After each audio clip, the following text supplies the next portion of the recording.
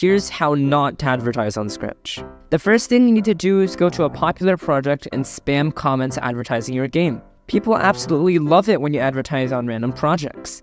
And if someone tells you to stop advertising, don't listen to them. They're just jealous of how good your game is. And after this, go to the creator's profile and advertise there too.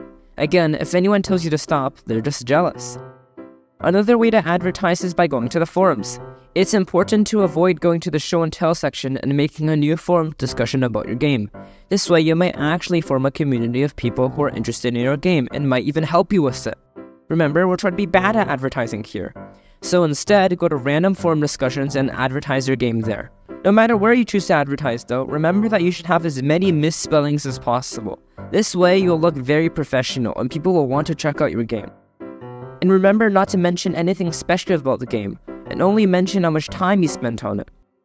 And if you get comments on your game suggesting you to add something, fix a bug, or something like that, just ignore them. After all, you made the game, and you know it best. Having a good thumbnail is probably one of the best ways to get views, so let's not spend any time on a thumbnail. Make your thumbnail have too much text, eye-hurting color combinations, and be totally misleading. Or even better, just don't add a thumbnail at all.